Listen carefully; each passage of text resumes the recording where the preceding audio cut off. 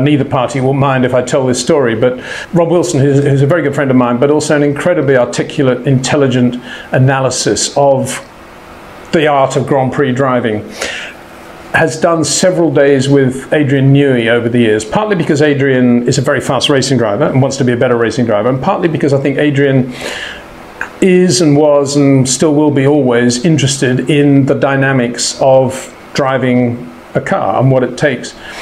And there was one moment when Rob was explaining, in his opinion, to Adrian that one of the key elements of driving well is to minimize the downside of the moment of rotation of the car, which is the moment that no car wants to go through. It wants to travel in a straight line, but at some moment it's got to get around the corner, and at some moment you've got to apply the lock you need to get around the corner, to put it very bluntly. And Rob was saying, you know, the great drivers always are looking to minimize the downside of that rotation moment. And that's not an easy thing to do. It's very easy to put the steering in, have the back end come out, put a bit of opposite lock on, get the power on, and be unbelievably slow on exit. To get it absolutely right, very, very difficult.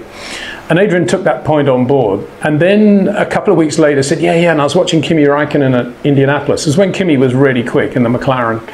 And he said, yeah, he was doing that. I could see that he was just feeling the moment when it was turn one, when it was exactly right to load up the steering. But he said, what shocked me though was that he was very inconsistent, because the next lap he was doing it, he turned it in a slightly different place, and the lap after that it was slightly different.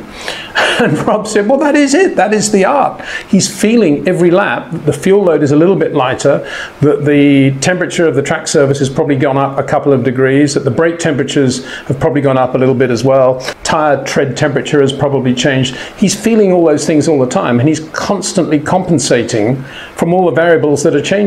And that's what makes a great Grand Prix driver. And that's what Max Verstappen does. He's feeling constantly. He's giving himself a platform, created, if you like, by his early braking, which allows him to feel everything else that's going to be affecting the car from here. Down the pit straight about 210 miles an hour, just looking for a braking point on the left-hand side. Bang, down it goes to 70 miles an hour. In fact, his first sector was not that spectacular. At the moment, it's neat and tidy, but he brakes quite early for turn 4, but at least no mistakes.